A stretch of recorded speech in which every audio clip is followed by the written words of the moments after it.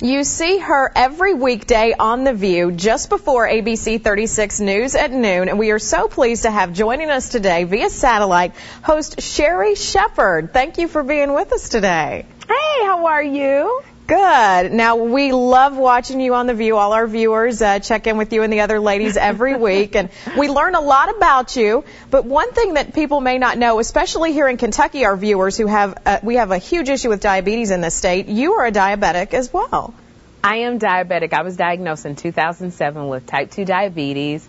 And at the time, it was just like a death sentence. I thought, oh my gosh, I'm going to get my foot cut off. I'm going to die. My son was 2 years old at the time. And I realized if I wanted to be around for my son to walk down the aisle, you know, to graduate from college, which he is going to do. He doesn't know he's going to college, but he is. To graduate, that I needed to make a change in my eating. I needed to start exercising because I didn't want to die. Now, as I mentioned, diabetes is a huge problem in the state of Kentucky, so many of our viewers can identify with getting that diagnosis. And then, of course, the first thing people think, what can I eat? What am I going to have to do to change my diet? How have you approached that? Well, I had to, you know, one of the things that was such a bummer was I gave up a lot of stuff that I really, really liked. And one of the things that I love, I don't know about you, is if I was going through anything, a big bowl of pasta and a fork would cure a lot of what I was feeling.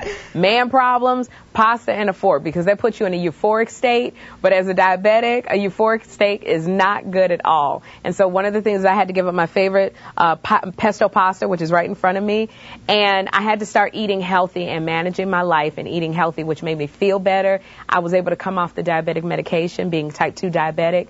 But I found this product, which I'm so excited about, is Dreamfield's pasta. And I stayed away from pasta for as long as I could because diabetics have to watch the carb count and the sugar count in their food. And most pasta has a lot of carbs. But Dreamfield's pasta only has 5 grams of digestible carbs. It's got 5 grams of fiber. So even if you're not diabetic, everybody needs fiber in their diet. So I pricked my finger. It was at a stable blood sugar level. I ate the pasta. I pricked my finger again 2 hours later, and it had risen slightly. It wasn't all crazy off the charts, which is I was so scared of, because everybody said eat whole wheat pasta. I don't know about you, girl. Whole wheat pasta is nasty to me. It tastes like grain and sand and like I should be on the beach.